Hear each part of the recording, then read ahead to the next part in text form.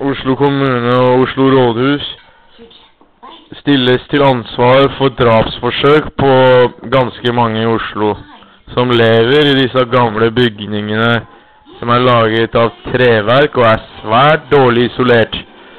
I forhold til helseforskrifter så har vi alle sammen rett til fred og ro. Politiet arresterer folk med en megafon i en protest for å forstyrre den alminnelige fred og ro.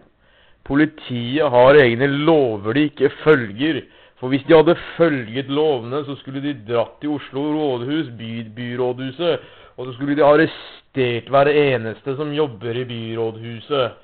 For dette er farlige greier, at folk må høre naboen hele tiden, eller at naboen ikke klarer å røre på seg uten at den blir nervøse for at naboen hører, så de føler seg overvåket, og på den måten så går det utover livskvaliteten deres. Den føler seg tiet, den føler seg flaue, den tør ikke å si så mye lenger.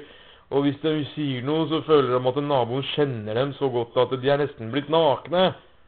Det er ikke vits å snakke med hverandre engang, det er ikke vits å banke på naboen lenger, fordi naboen sitter og hører på det du sier hele tiden. Og naboen kan jo plutselig en dag når du ligger og sover, for du vet jo aldri, det er jo arbeidsledighet eller hva enn det er. Han skal opp på do midt på natta, eller drikke litt vann midt på natta, og så plutselig så må alle andre våkne, de som lever rundt. Dette her er helsefarlig.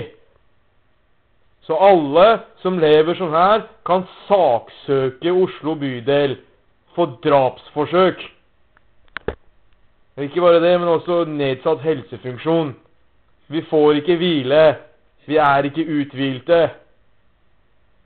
Og det er hver eneste politiker i Oslo ansvarlig for. De bygde bydelrådshus, de har bygd alle disse statlige kontorene og statlige bygg av mursteiner. Hvorfor kunne de ikke gjøre det for folket også?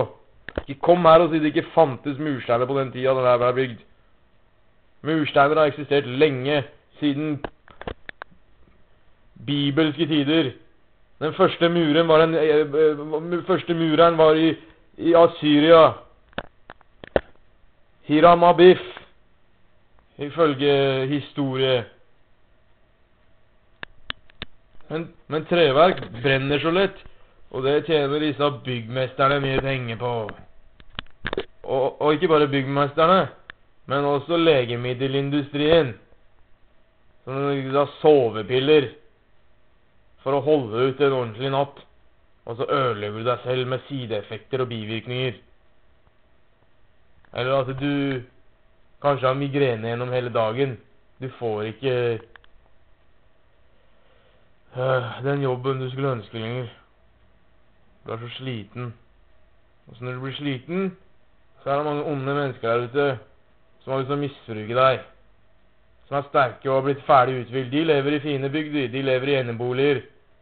De lever ikke som oss.